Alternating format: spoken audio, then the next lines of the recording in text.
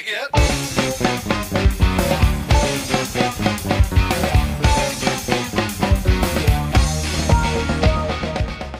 The visas. Okay, so let me ask you, Cameron. I thought of something else. So, what one rule in the MASL would you change? That's a good question. I mean, I would change. Kind of heard us a couple times, but I would either make the keeper distribution like everybody can do 3 lines, or not like no 3 line pass at all. You know what I'm saying? Like either everybody can play it from in their zone across 3 lines, or nobody can. You know, and I mean the keeper distribution, I love it based on the 6 attacker. You know, you can have the keeper throw it in the net. But I mean, I just feel it, you know, having the keeper with the distribution, you could throw over 3 lines versus, or with his hands could throw, with his arms could throw over 3 lines versus he's got the ball at his feet and now he has to push that yellow line or push that line to cross over before he gets 3 lines. So I would just change that to make it just consistent. I grew up watching the 2 and 3 point scoring system. I thought that was brilliant. But you know, they chose to do away with that. But that's kind of really the only 2 things that I really see. I mean, being a player, the rules, I know they have new rules that come out kind of every season. They've talked about it. They've done it. I totally understand and get it.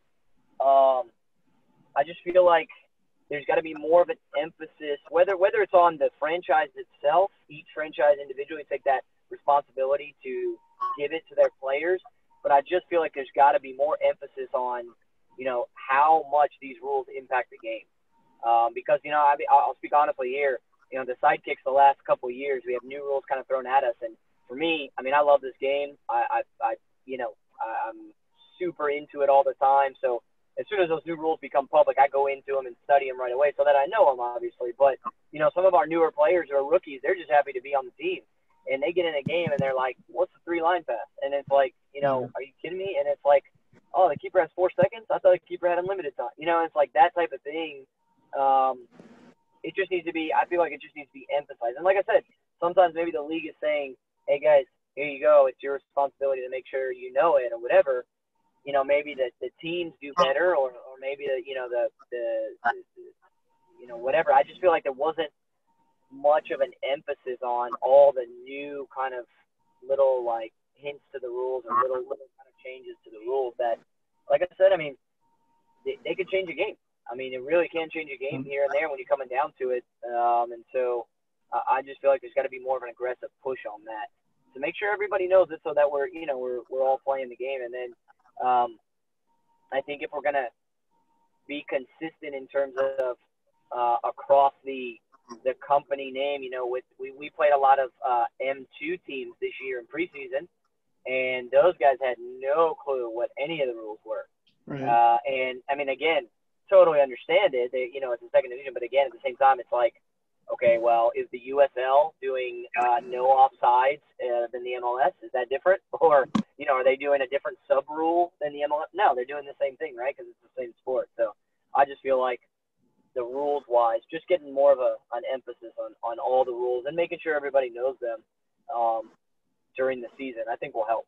I mean, it'll, you know, create a lot of this, and I'm guilty of it. I'm one of those players that, you know, I give the referees a hard time sometimes because I think they don't have a grasp of sometimes the rules or whatever. And, you know, again, it's just heat of the moment stuff, and I still lose my head a bit. And obviously that's, you know, that's got to be one of the areas of the game that I work on even more. I've got to be better at it. But at the same time, I just feel like it'll eliminate a lot of that confusion when a player thinks, oh, it's this, and the referee is like, no, it's actually this. And it's like, oh, well, I never heard of that, you know, and just eliminate that. But just adds for a little bit more of a cleaner game. I know a lot of these guys play in multiple leagues throughout the year. And especially, I would say probably even more so on the M2 and then the Premier PSL level, where they could be playing in 4 or 5 different leagues throughout the year, and every league is going to have their own little weird house rule. One that I ran into are you know, I obviously watch MSL more than everything else. My daughter was at a facility, and they had one where I can't remember the exact. Oh, somebody kicked it from behind their what would have been on the yellow line, and then it bounced and it went over the wall out of bounds. Well, that was a free kick at the top of the arc. I'm like, well, no, it bounced, and they're like, oh, that doesn't matter. And it's, the parents, I'm like, really? Why does that matter? It only matters if they kick it out on the fly, because that's what the common indoor rule we are. But yeah, I agree with that. I had thoughts on the 3-line rule. I'm unlike a lot of other people. I'm okay with having different fields of different sizes. I don't think it gives too much of an advantage, because I know those teams aren't playing and practicing on them. Maybe with the exception of Turlock, aren't really going to practice on those fields all the time. They're practicing in another facility completely out, which probably has a smaller field than a 200 by 85 anyway. But I think the 3-line rule is one of those that it almost fits a certain field size. And you guys have seen in Baltimore when you guys can block a shot and get called for a 3-line violation. It's like, well, how is that fair? That kind of thing. Or, the other ones where you got a keeper with not as big of an arm struggling to clear the ball because he thinks he has to get it all the way down there. I just, get rid of that. It'll even things out a little bit. I like that one. Yeah, and I go to that too, because that's a great point. I would say keepers in this league, those guys are amazing. I respect them so much just for what they do. The keepers are so awesome. But it is now, because now the league schedules, everybody's playing everybody pretty much, and so perfect example. You go to San Diego, you go to Ontario, and that field, you feel like it's the longest field you've ever played on in your life.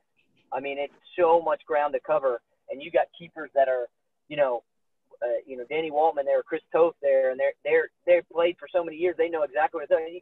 They're throwing as far as they can, and they're not even reaching the 3rd line sometimes, and it's so big. But then, Chris Toth or Danny Waltman goes to Turlock, and he's hitting the crossbar with a sling, a baseball pitch, right. And it's like, man, it's just so different. And again, if the league is wanting to say, hey, that's what our sport is about, you've got to adapt and be able to do it, totally understand. But I think it just fit a rule set that can happen. Again, if you were to eliminate, the 3-line completely, then, it doesn't really change your strategy typically if you're playing forward and you're playing direct, because you just got to obviously not throw it as far because you're throwing out of the field, but you're still with the same mindset versus, now you're playing with your feet. In Turlock, you can't kick it as far, obviously, because your chip shot goes 3 lines, or in Baltimore or in Sonora, same thing. Yeah. So I just feel like if you clear that rule up a little bit, now your strategy is still the same. It's just now just variations of, your strength on what you're trying to do there. So, but yeah, no, that's a great point in terms of, the keepers having to prepare differently. This has been In The Box. Make sure you're subscribed and you hit that bell icon so you can follow along as we put out new clips of our live show. And if you want to catch our live show, make sure you head over to our Facebook group page. We have a Friday night live show every Friday, 8:30 Central Time, 9:30 Eastern Time.